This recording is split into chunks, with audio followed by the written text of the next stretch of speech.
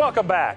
You're probably aware that exports of U.S. beef set a record last year, and global markets continue to make a major contribution to the bottom line for all U.S. cattle producers. What you may not realize is how large the market is for exports of live cattle from the United States. And recently, one country opened the door to live cattle exports for the first time in more than a decade. Cattlemen and Cattlemen reporter Russell Nemitz brings us the story.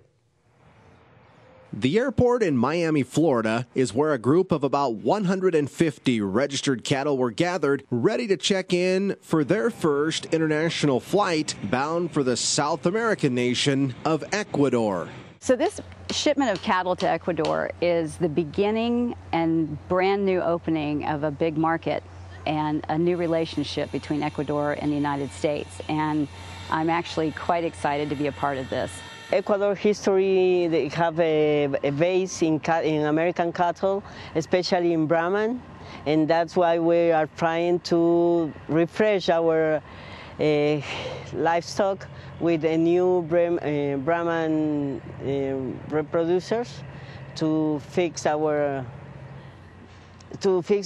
farm of small producers. We've been monitoring this all along, and it took us a while to get a protocol finalized between us and Ecuador.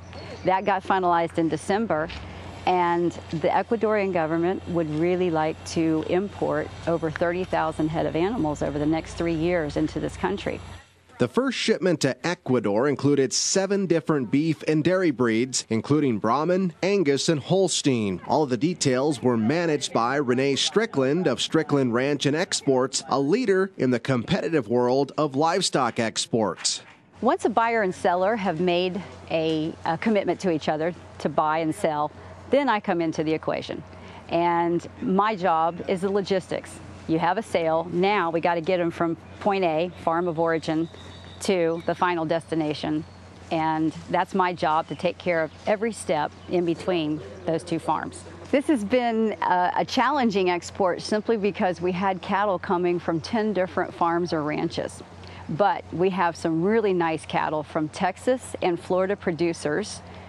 And I'd like to give a shout out to those producers because they were all really nice to work with. Once the cattle were gathered, fully tested, inspected, and approved by both the USDA and the government of Ecuador, it was time to head to Miami to get ready to fly. They get their final inspection. Then we truck them to the airport where they are put into crates. And that's how you ship by air, is these animals are put in crates.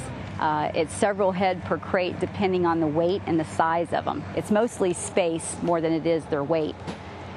These animals probably averaged anywhere from 5 to 7 head per crate, depending on their size.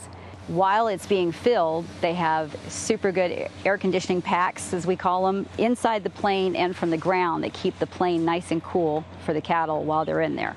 And while we fly, we try to keep the cabin temperature as cool as we possibly can. Sometimes it's difficult when you have a lot of cows on board, but typically if they've got the systems for it, it should be maybe 60 degrees, something like that. On arrival in Ecuador, there was excitement as the cattle were unloaded from the plane and moved to a quarantine facility. Renee Strickland not only handles livestock exports, but is also a Florida cattle producer herself. So animal care is a top priority every step of the way when exporting cattle.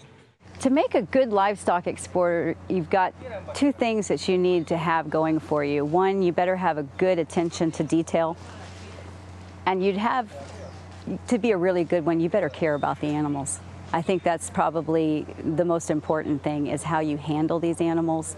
And if you care about them, and being a producer, I think that gives me an advantage over maybe some other exporters because I really know how to handle them. And if you do those 2 things, pay attention to the small details, because the devil's in the details in this business. And if you handle your animals like they're yours, it should make you a pretty decent exporter. My motto for Strickland Ranch and Exports would be simply, never export an animal that you wouldn't own yourself. You export good animals, you make good business. People are happy, and you've done your job. Those are words to build a good business by, both here at home and with customers around the world. I'm Russell Nimitz, reporting for NCBA's Cattlemen to Cattlemen. Now, if you'd like to learn more about the live cattle export business and about the opportunities available, visit the website stricklandranch.com.